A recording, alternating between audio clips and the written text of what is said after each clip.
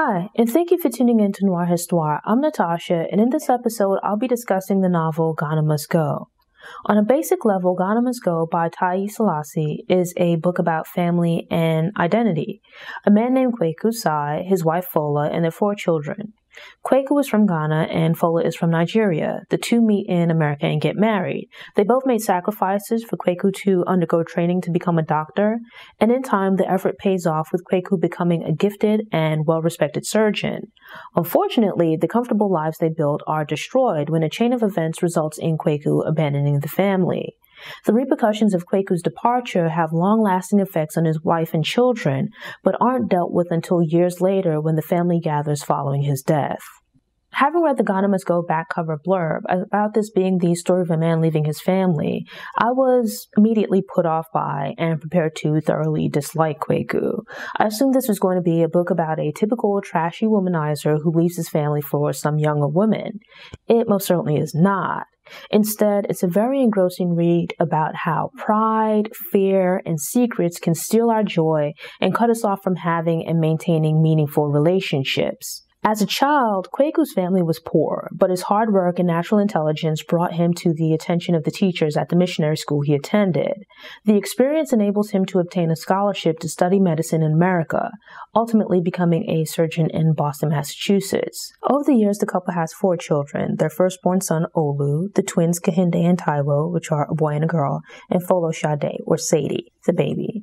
The family eventually settles in a nice but not ostentatious home in the wealthy suburb of Brookline.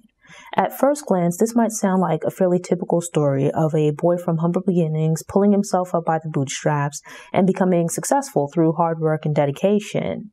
Yet in this case, things don't quite work out that way, or at least don't stay that way, which is terrible for the characters but makes for a fascinating book. Kwaku grew up in Ghana with his mother, father, and siblings.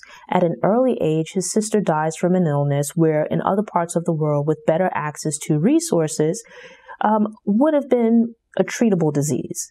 She was around 12 or 13 years old at the time of her death, and Kwaku was about a year or 2 older. So he felt a crushing sense of loss when his sister died, and this later intensified when he learned that her life could have been saved. That experience combined with ambition and a desire for more out of life motivate him to go into medicine. Before this, his father had left the family, though also under complicated circumstances, and his mother struggled to raise him and his siblings. Kwaku's parents had about 5 or 6 children in total, and given the time, and this not being a large town, there weren't a lot of options for ways in which his mother could make money. So he has to walk everywhere, sometimes for long distances, help with fetching water, and perform other household chores.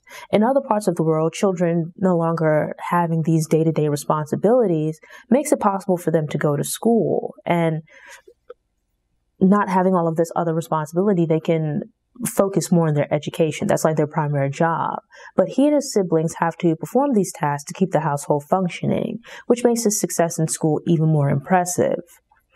He's intelligent, but there aren't many obvious paths to wealth or even just success for a poor boy growing up in this relatively small village. So when the opportunity appears to move to America, attend a college, and get an education, he leaps at the chance to take advantage.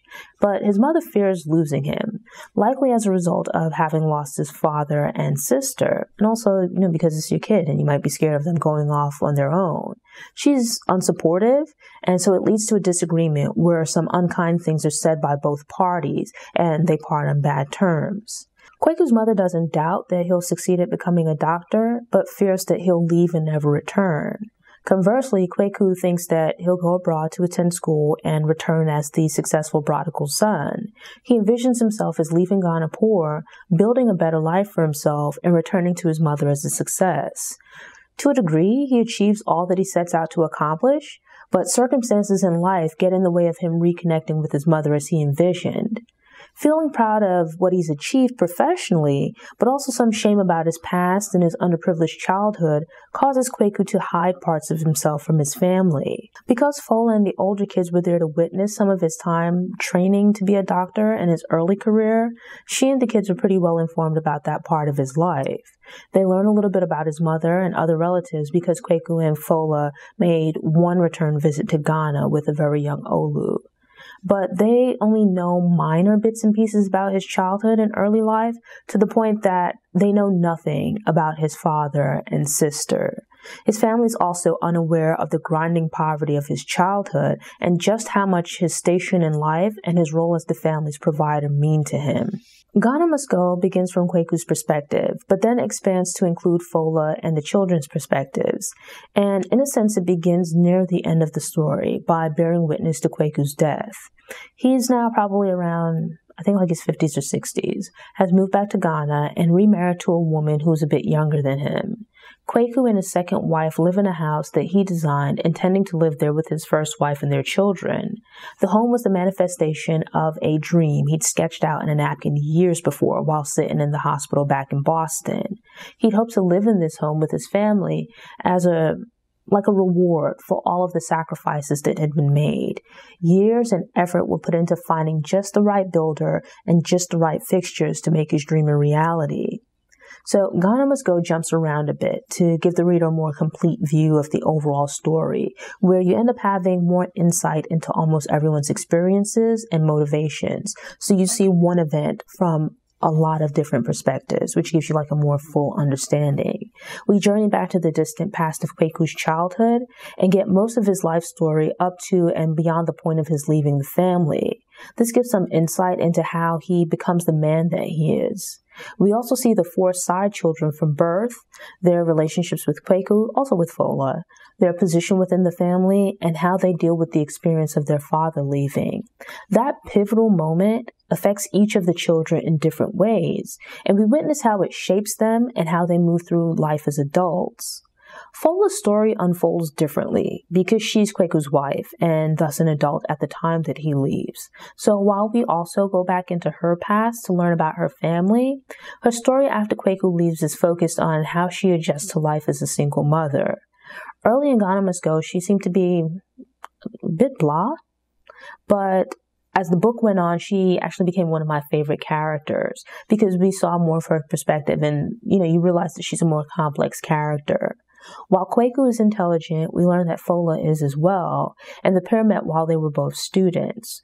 Fola was offered the opportunity to further her education at law school, but this occurred while she was newly married and under financial strain with a young child at home.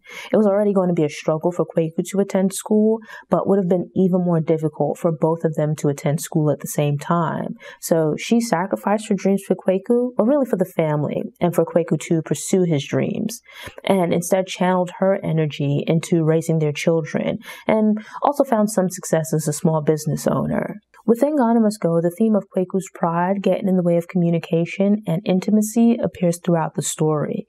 As a reader, there's no doubt that he loves his children, though he doesn't necessarily tell them this. Instead, he believes that he shows his love by working hard and putting in long hours at the hospital to provide the family with a comfortable life. He expresses love in this way because he's trying to give his family all the things that he didn't have as a child. But by not sharing the details of his childhood with his family and putting his hard work into context, they don't fully understand his intentions or him as a person. Kwaku is not mean to the children, but in trying to set an example about the importance of hard work, his actions are sometimes interpreted as being distant and unconcerned. The children in turn love their father and vie for his attention and approval. There's an example given where he's working in the home office and the kids wanting his attention begin making a lot of noise. They're obnoxiously loud to get his attention, so he makes it a point to ignore them. It goes back and forth between the kids getting louder and more disruptive and Kwaku stubbornly burying himself in work or trying to make it seem like he's really busy working. When the kids eventually give up, Kwaku's pleased with himself for the example he set of working hard and being dedicated to taking care of them. But when we read the event from the kids' perspective, they actually feel ignored and as though their father cares more about work than them, which really isn't his intention. Kwaku thinks he's giving his family everything they need by providing them with a nice house, access to quality education, and in the case of the youngest child, vital medical care. Fola and the children respect the things he provides for them, but place equal if not greater importance on his presence, so on him being there. Their needing and expressing their love differently leads to miscommunication and misunderstandings about what both sides deem as being important. To use a cliche, it's like if you think of love languages, right, where people have different ways of loving and being loved. It shows the importance of having family conversations to ensure that everyone feels loved and appreciated. Kwaku takes deep pride in being a surgeon, in part because of his humble beginnings. But when one of the kids becomes ill, he realizes that the other kids are very aware of his work and have great respect for his abilities to the point of seeing him as being gifted. They look to him when things are going wrong, and because their dad is a well-respected surgeon, they believe he's capable of making things better. Realizing that his children have faith in him and think that he's capable of what most others are not, it motivates Kwaku to continue trying where others would give up. Unfortunately, when things go awry, these habits of making assumptions and not communicating transform the situation from difficult to devastating. Kwaku is called upon to perform a risky surgery, and it's agreed that he does as good a job as any surgeon could be expected to. When the patient dies from issues related to her illness and poor condition, the family tries to seek revenge by threatening to sue. Racism and politics within the hospital lead to Kwaku being fired and blacklisted. The job loss is devastating for Kwaku because so much of his identity is tied up in his profession of being a doctor and his role as a provider. Feeling lost and not knowing how to break the news to his wife and children, he keeps up the pretense of going to work for a year. Things come to a head when Kehinde shows up at the hospital unexpectedly and finds out the truth. Afraid of losing face, Kwaku flees into the night after Kehinde promises to keep his secret. From that point, we then see how the individual members of the family are impacted by Kwaku's disappearance. There's a lot more that goes on in the book, but I don't want to give everything away. I understood Kwaku being embarrassed about losing his job, but I just couldn't wrap my mind around his thinking it was a good idea to not at least tell his wife. It would take an especially cold-blooded person to turn their back on their husband or father because he lost his job through no fault of his own. Yet Kwaku comes to the misguided conclusion that they would be better off without him. But I'm sure, and it becomes clear, that the family would have preferred to have him remain in the house, even without his job title. Having a chance to get some distance to stop and think, Kwaku realizes his mistake, but it's seemingly too late by the time he comes to his senses. There are too many hurt feelings, and it becomes one of those situations where things have gone too far and his actions can't be taken back. At the point at which he wants nothing more than to go back home to his family, they've pulled things together as best as they can in an attempt to survive and move forward. I was gutted by the chain of events that took place and felt for everyone involved. It was upsetting that this man has worked hard to achieve his professional and personal dreams, only to lose everything. It's like, just imagine that he began life with nothing financially, lost his birth family along the way, and had to leave home for a shot at a better life. He then gained professional success, married, and made a family for himself, only to lose it all. It's especially troubling that the losses he incurs are set in motion through no fault of his own, but actually while he's trying to help save someone's life. So in the midst of this, there's a generational link between Kwaku, his father, and Olu. It was a complicated situation, but Kwaku's father left his family after a similarly emasculating experience that filled him with shame. His father's absence contributed to the difficulties of his childhood. Thus, while I understood Kwaku's feeling of shame at losing his job, I was dumbstruck by him also deciding to leave his family. If no one else understood, he should have known how devastating the loss of a father would be to a family. Yet even with that first-hand knowledge, he still abandoned his family. Olu has a lot in common with his father, including both his career and demeanor. But afraid of being hurt again or hurting someone else, he fears commitment and holds himself back in relationships.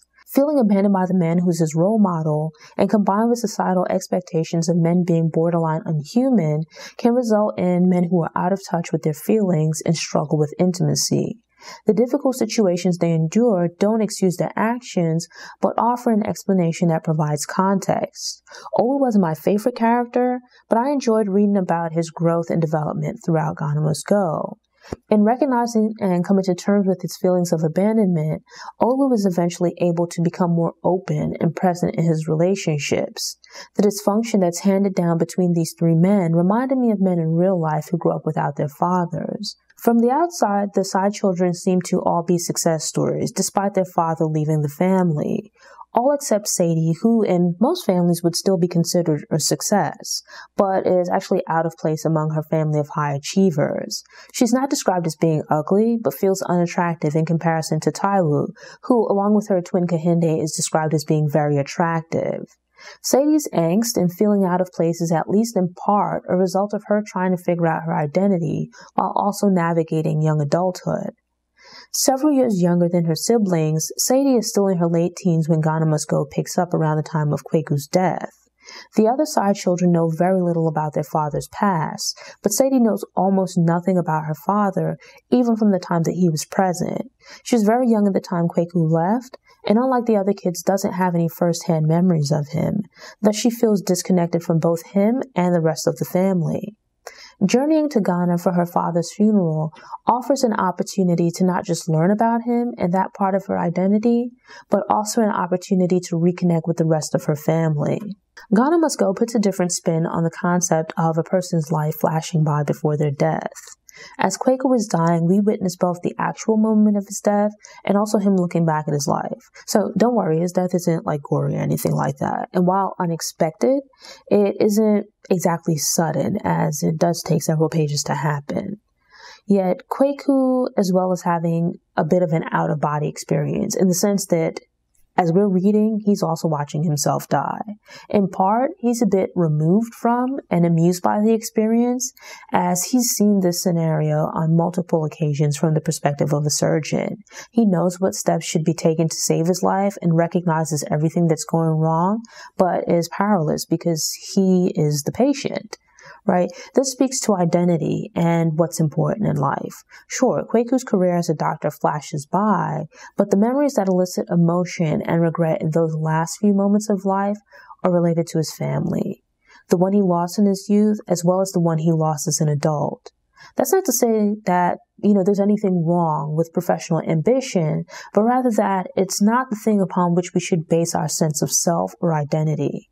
Immigrants typically leave their families and place of birth to move elsewhere in pursuit of opportunities and a better life. Over the years, Kweku forgets about, or pushes aside more accurately, painful memories from his past, but those moments play a vital role in shaping him as a man. In losing touch with this part of his identity, he fills in the gaps with his profession. When he loses his job, there are now these gaping holes in his identity that weaken his sense of self. Kweku looms large in his children's lives, and when he leaves, it leaves large gaps in their identities. He taught the children the value of hard work, but failed to also hand down the story of his early experiences and development. These missing parts result in the children being incredibly high achievers, but also feeling somewhat empty and unfulfilled. Kweku teaches them how to work and achieve, but not nearly enough about how to be content with themselves. I've read books and seen movies where estranged family members gather for a funeral. But what I enjoyed about Ghana Must Go is that the story doesn't stop at the characters just revealing secrets and rehashing old hurts. Instead, we jump back and forth in time and between characters to see how moments from their lives have affected their development. Looking at one event from a variety of perspectives offers a more complete picture as we better understand the characters' motivations and thought processes. I listened to the audiobook around the holidays and thoroughly enjoyed the story as well as the characters, though, I did like some characters more than others. I can't think of any glaring flaws or things I specifically disliked about the book, but there were a few moments where I kind of found myself yelling at characters as they made unwise decisions. I'd highly recommend Ghana Must Go and look forward to future titles by Taiye Selasi. Thanks for tuning in. Show notes are available on the Noire website via the link in the episode description. If you enjoyed this episode and want more book recommendations, subscribe to the channel, click the notification bell, and check out my book review playlist.